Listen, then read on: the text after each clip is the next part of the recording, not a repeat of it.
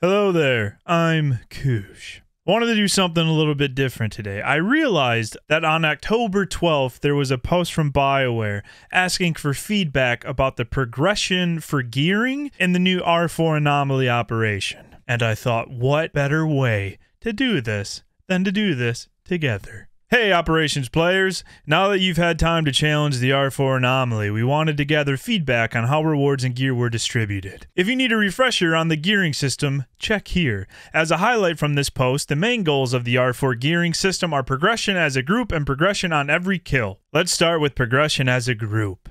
Bosses in the R-4 anomaly drop 2 boss-specific tokens per defeat that can be exchanged for virulent gear, the highest item rating available from the operation. These tokens are tradable for a 2-hour window to any member of the operation. This lets a group move rewards to a chosen player and ensures that early bosses remain desirable after multiple clears. Okay, I have a lot I want to talk about and rant about for the token drop system, but I'm going to wait and we're going to go one at a time, and maybe what my question or what my rant is about will be a question. If not, then I'll complain about it at the end. So question 1, do you feel your group was able to progress in power through the operation? Yeah, I mean, I don't know how much, but I would say yes. I know there's always the, oh god, the gear doesn't make that much of a difference, which, I don't know. I can see both sides. To me, you're getting better gear, so shit should die faster. Question 2, do you think improvements could be made to make it easier to progress as a group? If so,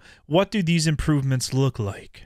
I don't think they're talking about actual boss prog. I think they're actually talking about progressing as a group in terms of gear. So I'm going to come from, because this is a gear post, I'm going to approach this from the standpoint as they're talking about gear progression. One of the things I wanted to complain about was, I remember raiding back in like the Dread Fortress and Dread Palace days. Each boss dropped a specific token. So what R4 does right now is so say like boss 1 drops a token and there's like 3 pieces of gear you can choose from. Boss 2, 3 pieces of gear, you know, so on and so forth. But what a lot of operations did back in the day was what they would do is like each boss dropped a specific piece. If I remember correctly, Dread Council at the time was the main hand. So if you wanted the main hand, you had to kill Dread Council. Where I think right now, Dominique is the main hand, which it makes sense you get the main hand from the final boss. But Dom also, I think, is it legs and boots as well? So essentially, you can get one of 3 pieces from Dominique. I preferred that system. I thought it was cool. You kill this boss, you get that piece, and then you can distribute the gear. But 6.0, I think, kind of spoiled us. Because back in the day, the way to get gear, kill this boss, get this piece.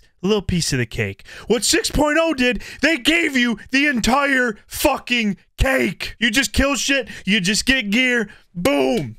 Easy peasy. So it's like, we used to have little pieces of cake, and then we got the whole cake, and then they take the whole cake away, we're back to little pieces. I think if they wouldn't have jumped from this to that, like, it wouldn't be as big of a deal. It really, at the end of the day, it's whatever. I do like this gearing system, but I think as, like, a overall criticism is, in the last expansion, we weren't restricted like that. So, I don't know. That's my thing on that. But was it easy to progress as a group? Off the top of my head, I can't think of anything. I know in terms of like actual difficulty from that kind of prog, I heard a lot of complaints about IP on how difficult it is. My biggest complaint with the raid is the trash in the hallway for getting to Knopf. That is just abysmal. I keep skirting around this question. I'm sorry. I'm just kind of thinking while I'm talking, but I really can't think of any improvements off the top of my head. I really enjoyed the system where you kill this boss, you get this gear piece. So our next section, to target progression on every kill, each boss drops a general R-4 token that can be used to purchase and upgrade hazardous gear. This secondary gear set lets you make smaller power improvements while working to complete your set of virulent gear. Did you want to upgrade your hazardous gear? I would say yes. On my raid team, and from a lot of the other raid teams I have talked to or I watched on streams, it seemed like everybody had the same plan in terms of gearing.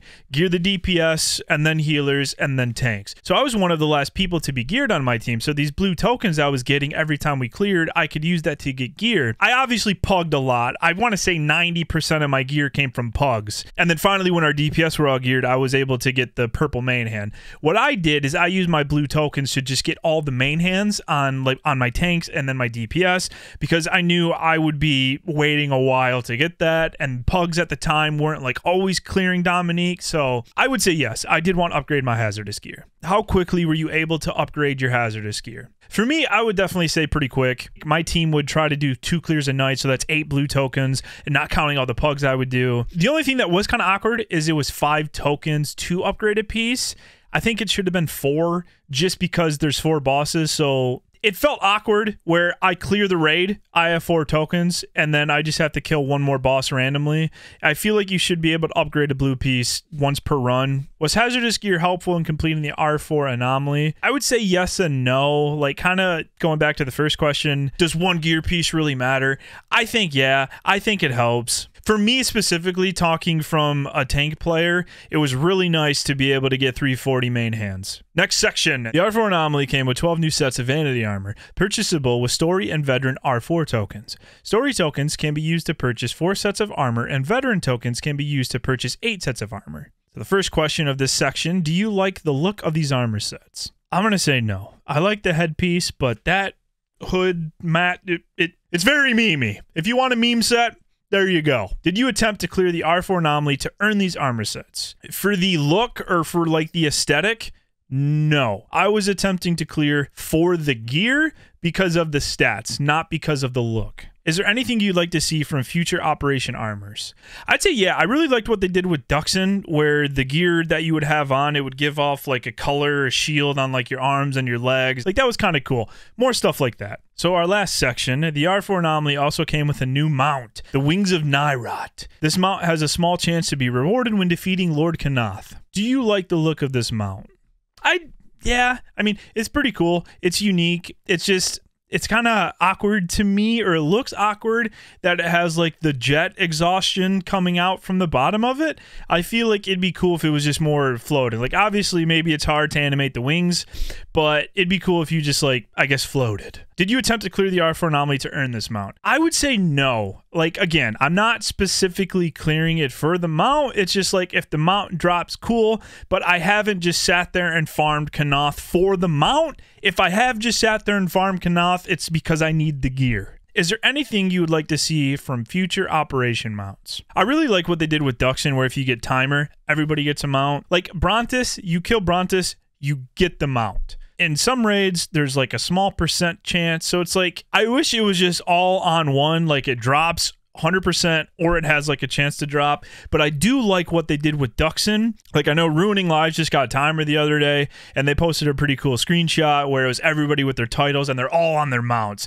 It's just kind of cool. Another thing, I think Cliff mentioned on his feedback post, the mount should be legacy bound, which I definitely support that, because if you're running this boss multiple times, the drop chance of the mount is already very low.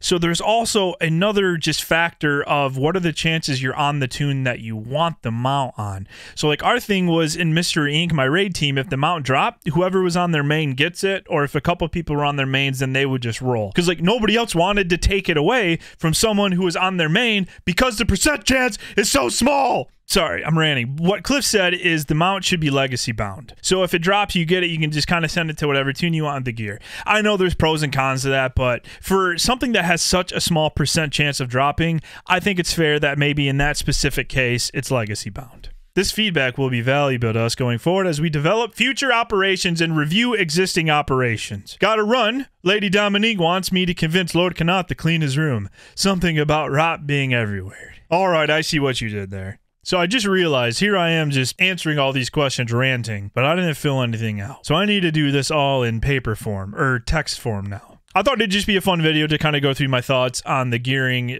progression for this raid, and I love you all. Thank you for watching.